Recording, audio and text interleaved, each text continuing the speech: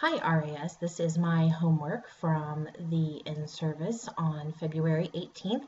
This is just a quick video for all of you who are beginning this video making journey. These are just a few things that I've learned along the way. So first of all, if I'm using the program Camtasia, which is on my computer, and any of you are welcome to borrow it to make a video. What Camtasia does is it records your screen, and so anything that you see on the screen is being recorded right now, and then also it does the voice. It is great. It works very well with PowerPoint. When you use PowerPoint, Camtasia will automatically launch. So it's a great program. I've used it a lot, but there's just a few things. This is like Katie's helpful video making hints. So the first thing is that you want to watch out for your personal information that you have on your screen, because most of these recording programs are recording your entire screen. So for example, I made some little sticky notes that say no personal information.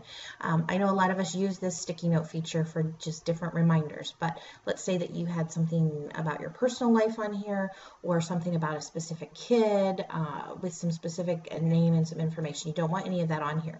So you want to make sure that you take off anything that is personal, that should not be out there for everyone to see. The other thing that you should probably watch is if, for example, you have tabs pulled up.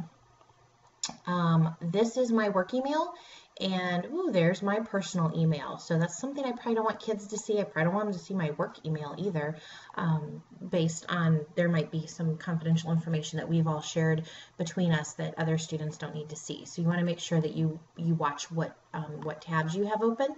And then the last thing is to watch what icons you have over here, and to watch the busyness of your background. So the other thing that can be personalized is, of course, your background image, such as what I have here.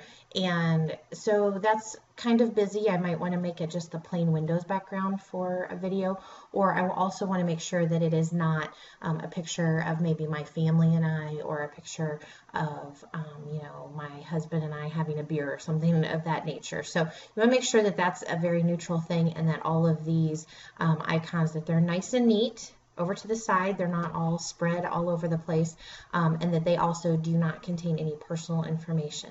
And then probably the last, I guess this maybe is the last thing, is watch what else you have open on the bottom, because you could accidentally click on something, and so depending on what it is, you may not want students to see it if you accidentally click on it. And here is, I talked about in the in-service about my script that I wrote for some of the beginning, so I just thought you'd get a kick out of seeing it, that this is how much time and effort I put into this in the beginning, where I actually wrote a script, and that takes way too long. Maybe do it for your first video or two till you're comfortable. After that, don't worry about it. So there's the phone. I got to answer it. I'll talk to y'all later. Good luck.